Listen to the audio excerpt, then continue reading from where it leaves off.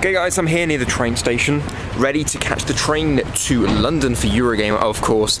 So I'm catching from Southampton, so it's take about an hour and a quarter. It's fairly early, it's like 7:30ish, so yeah, the train's at 8 o'clock, and the taxi service insisted on making sure that I had more than enough time to get here in case there was traffic. And I was like, it's early in the morning, why would there be traffic? But they insisted on it, so I was like, okay, you know this place better than I do, so I went along with it, and guess what? I'm here quite early. So there we are. So I'm going to catch the train to London and then catch the tube from Clapham Station over to Earl's Court for EuroGamer. So yeah, looking forward to it. It's going to be a good day, hopefully. So yeah, let's, I'm going to go and get a Costa, I think, or something like that. Go and get a drink, a coffee of some sort, wake myself up. Because some people in my halls of residence didn't get into like the early hours of the morning, so of course they woke everyone else up while they were coming back. So that's always good fun. But yeah, let's go and get a drink. Yeah, just what I needed. A nice cup of tea to hopefully wake me up a bit, because I am so tired.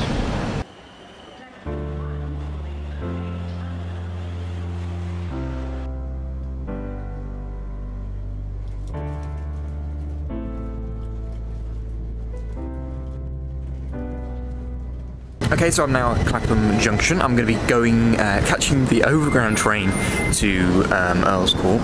Well, sorry, West Brompton technically, but the thing, my app told me to change to go to Earl's Court, but I was like, it's not really much point, you can walk it, so that's what I'm going to do. I'm going to walk from West Brompton because it's really not that far.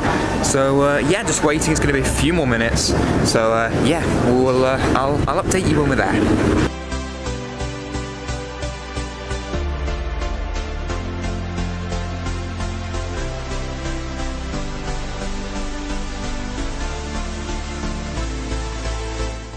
Literally just jumped straight in the queue for, zooming in there. Literally just jumped straight in the queue for Call of Duty Ghosts. As you can see behind me, the stand's just there. And I mean, it's next gen, right? It feels next gen in the sense that the graphics do feel updated.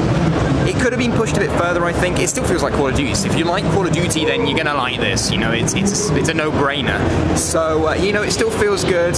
Our team won, which is a good thing as well. I played on a very small map, so just getting I use the vector a lot, so that feels good. And it feels very Call of Duty. That's what I'm gonna say. So there's nothing new, nothing too exciting. So yeah, let's go play some more games. So we're here in the press area. We've got multi-vlogs going on here. We've got Arian sitting over there. He's doing a vlog. Hey, vlogging a vlog. It feels like I'm really close, but you know. You want to introduce yourself? Hi, I'm Brian of Captain Reloads on YouTubes. Go and subscribe. Joe Electrosoul 47, same thing. Yeah, I'll flip the screen around, see what I'm doing. Yeah, go subscribe to them both. Subscribe to Arian, he's not posting videos in a minute. Subscribe to Arian. If you don't like watching YouTube videos, subscribe to Arian. It's perfect for you. Exactly, so yeah, go and do that. So what have we been doing? We've been out, let's hold. What have we been doing? Standing outside for God knows how long. Watching the queue for Syndicate, which is freaking, like, really massive. Yeah. And that is what she said. And then everything. Can we play Battlefield? We played Battlefield. We haven't played Titanfall. I have. Well, sorry, I haven't. He's played some of these. I've played Ghosts. Something else. Forza. I played Forza. Played. God, I can't remember. Have we just been walking around? No, we didn't. The Crew. Oh, The Crew. We played The Crew. Another racing game. Watched the Watch Dogs presentation. That was really cool. Watch Dogs was really good. Honestly, go and check like more stuff about it. No, Ubisoft don't pay me any money. It would be cool if we were, right? And some other stuff as well, like, I'm holding multiple cameras here. Yeah, I'm filming him while he's doing stuff. Anyway, yeah, I'll speak to you guys later. See you later. Okay guys, so I'm back in my room now. As usual, my phone went off there. As usual, day one of Eurogame, or the first time you're there. It's sort of a bit mad and lots going on and lots to do, and there was definitely a lot this year to see and a lot of people to meet and things. So basically, I just didn't get round to pulling out the camera and filming it again. So I apologise about that. but I'm now back in, well, I'm in my hotel for where I'm staying just this one night. I'm heading back then to uni tomorrow night after the second day for me of EuroGamer, but obviously the last day officially. And yeah, you know, highlights of the day.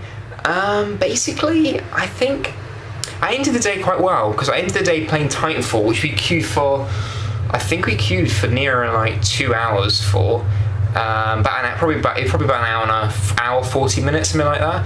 And it was worth queuing for because it was a really good game. And what it did for me was it sort of clarified for me, whether I'd be interested or not, because lots of people are going to be going on about it, but I sort of wasn't convinced that I would enjoy playing it. But the short time I played it sort of confirmed that, yeah, it's a really good game. It feels solid. It's pre-alpha, and it just feels seamless. The gameplay is really fun. There's lots to do, and it feels fresh at the same time. My window's open. Sorry about the noise. Shut that bit. So yeah, so it's a really good game. I say that's definitely one of my highlights. You know, I played a range of games today, from Forza on the Xbox One to Call of Duty to we watched Watch Dogs. I went to a Watch Dogs conference.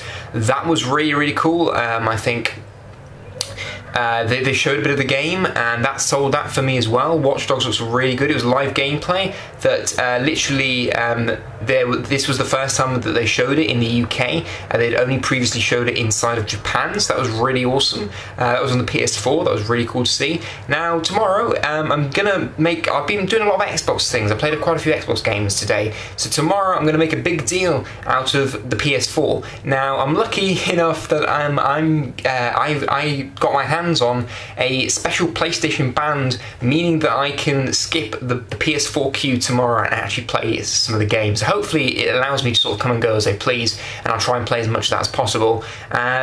Quick thought on the Xbox One controller. I'm going to do all of these in sort of depth. My plan is to make a video on pretty much every game I played at EuroGamer, including a separate one on my thoughts on the Xbox One. So stay tuned for that, and the PS4 obviously tomorrow. So I'm going to do an in-depth view on that. But just a quick thought on the Xbox One controller. It's very similar in a lot of aspects to the 360, but I feel the changes they made to it either weren't for me a big deal, or were things that actually made it worse in my opinion. For instance, the right thumbstick, for me, it feels cramped. Like, the controller feels a bit more cramped than it does the 360. This may just be me, but it did feel a bit more cramped. And I'm used to the 360 controller now. I've been using the 360 for quite some time. I've not used the PS3 so much recently.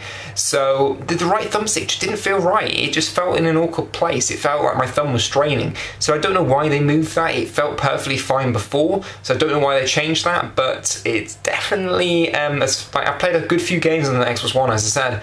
It definitely doesn't feel right. So, and the impulse triggers are pretty cool. I only really got a chance to look at that on Forza.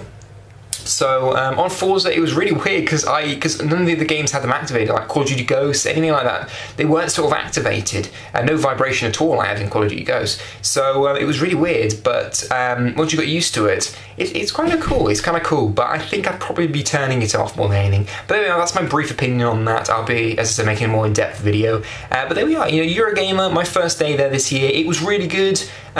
So far, I'm not sure if it was better than last year or not. I really enjoyed last year, and I don't think this has beat it in my head so far. But I met lots of people. That's really cool. You know, met people like Arian.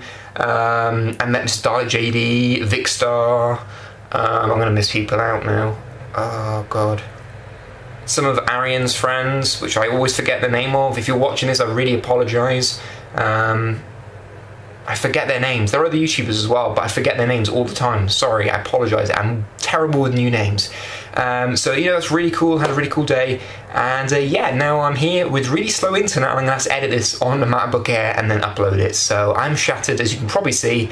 And yeah, I'm going to get that done. So yeah. Get up decent time for EuroGamer Day 2 for me tomorrow. The plan is to get a lot more footage of the event tomorrow, and then maybe do a EuroGamer sort of mashup, best bits, that sort of thing. I'm hoping to do that. So, but yeah, thank you for watching. If you enjoyed it, hit that like button. Leave any feedback in the comment section down below. Subscribe if you're new, and I'll see you on the next video. As always, drink tea and game on.